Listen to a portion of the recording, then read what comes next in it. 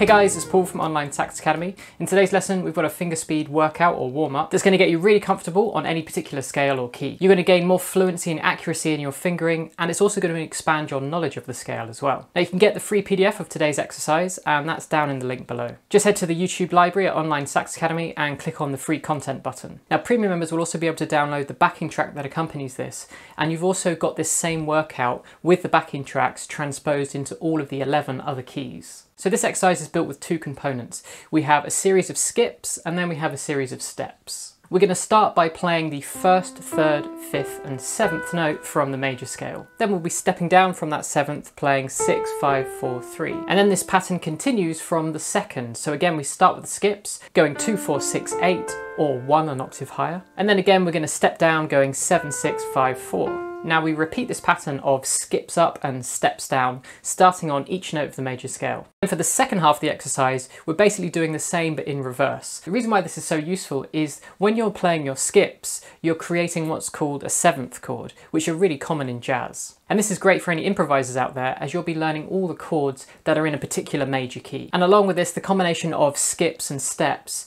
really prepares your fingers to move in the most common ways when you're playing melodies and when you're improvising. Now, most of you will probably find this first section with quarter notes fairly easy, but avoid the temptation to skip ahead to the faster bit, because with these quarter notes, you can focus on producing a really nice tone, so it's kind of acting as a nice warm-up. And you can also focus on keeping everything relaxed, using good breath support, and having nice, smooth and efficient finger motions as well. Now, after the quarter note warm-up, we're then going to play this exercise with eighth notes. Now, at this point, I'd recommend you start to try and play from memory too. And that's going to give you the greatest benefit in terms of really getting to know the scale. You can also think to yourself the name of the chord arpeggio that you're creating during the skip sections. After the eighth notes, we're then going to step up again. This time we're going to do 16th notes. As we get up to these faster 16th notes, you can slur these in groups of 4 or even groups of 8. Now after the 16th notes, there is a 32nd note section, but this is really hard and by no means necessary. I thought I would just put it in just to show you what's possible. Now remember, during all of this, you should remain relaxed. So if you notice your shoulders start to tense up,